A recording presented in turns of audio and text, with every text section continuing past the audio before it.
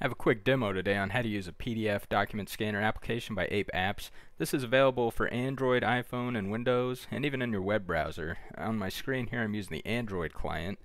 So what you want to do when you get into the app to start a new PDF document, you click on the little plus circle in the bottom right corner, and you can either import a picture from your gallery or from your camera, or if you're on a desktop device with Windows, you can use a scanner that's connected to your computer or on your network. So we're going to say camera. And we're going to scan a document. As you can see, I have an important document right here. It says so. I'm going to take my picture of it, say OK. What this does is it creates a new project file on my device. Now I can tap on the picture here, and no matter what kind of device you're using, this works the same. And if you click on this menu in the corner, you have options. You can make it black and white, adjust the brightness, rotate it, crop it. One thing you can do that's probably pretty common is you're going to want to crop it. So anyway, I click on the crop button, and the app should be able to detect the edges of your paper if the lighting's decent. As you can see in my picture, the lighting's not even that great. So I'm going to say save. Here we have our document. I'm going to make it black and white just because that's something you might do on something you're scanning like this, and say save.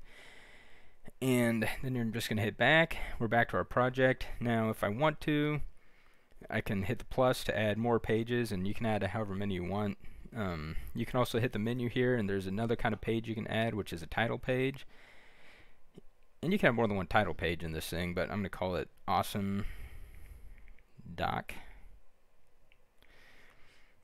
Subtitle, Hello. Footer by me. Alright, now we have our title page. Alright, now from here, if you click on the save button, it'll let you save this as a PDF file to anywhere on your device where you want. I'll just save it in that folder. If you don't want to save it, you can hit that little paper airplane and send it using email or whatever apps on your device are able to send. I can also go to the menu here and say print, where I can select a printer that's on my network if it finds my printer. I hope it does. It does. There's my title page, there's whatever pages I scanned, and then you can go ahead and hit print and print that out. So this is just a handy app for creating PDFs and storing them and organizing them and editing them. You can drag the pages around if you want to reorder them however you want. You can create however many projects you want. Your projects can have however many pages you want.